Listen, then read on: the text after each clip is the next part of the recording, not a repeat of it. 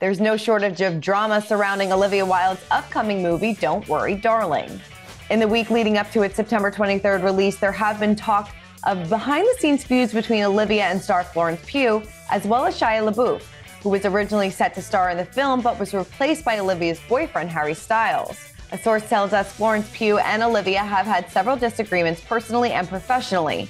That's why Florence isn't doing any press for the movie. Now, as for the drama with Shia, well, in a recent interview with Variety, Olivia said that Shia was fired from the film, saying that his process was not conducive to the ethos that she demands on her productions. She said, "I believe that creating a safe, trusting environment is the best way to get people to do their best work."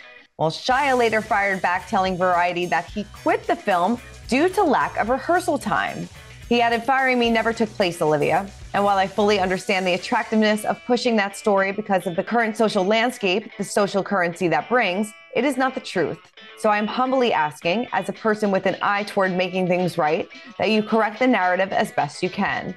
I hope none of this negatively affects you and that your film is successful in all the ways you want it to be." A source tells us Olivia and Shia just never saw eye to eye. She felt he was a loose cannon and he thought she was on an ego trip. It's much better for everyone that they parted ways professionally. Along with his email, Shia included a video that Olivia allegedly sent to him in August of 2020. She said, "I feel like I'm not ready to give up on this yet, and I'm too heartbroken and I want to figure this out," seemingly referring to Shia's departure from the movie.